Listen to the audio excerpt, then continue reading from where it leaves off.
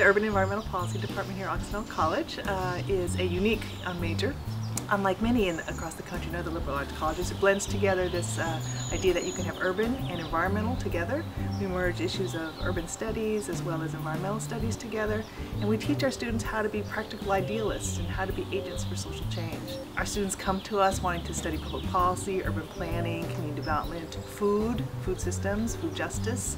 Our students are really motivated by issues about poverty and how to improve poverty conditions for people in cities and in rural places. People are interested in justice fundamentally and how to change the world.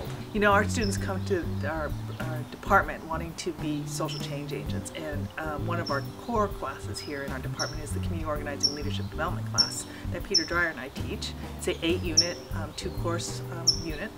And students come to the classroom and learn about the tools and the craft and the theory about community organizing, but importantly they spend 12 hours a week working with community organizations in the field, acting as organizers. It's transformative for our students. While most of them won't be organizers as they move forward, the skills that they learn as organizers really give them tremendous leadership skills in whatever field they choose, whether it's public policy, advocacy, running nonprofit organizations, you know, even working in a bureaucracy where you have to use organizing skills to get anything done. So the capstone project in our department is terrific too. Our senior comps classes run all year.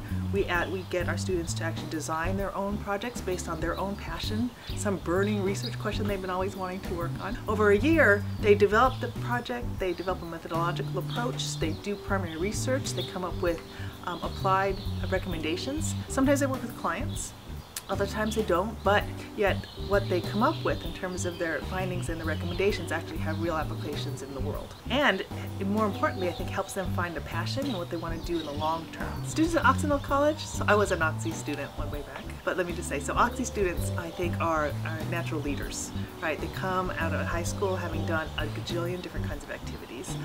When they come, we actually work very closely with them as faculty to actually get them to critically think about their experiences, about themselves in the world, and about, you know, different disciplines, whether it's English or social science or DWA or international affairs and economics or physics and, you know, biology.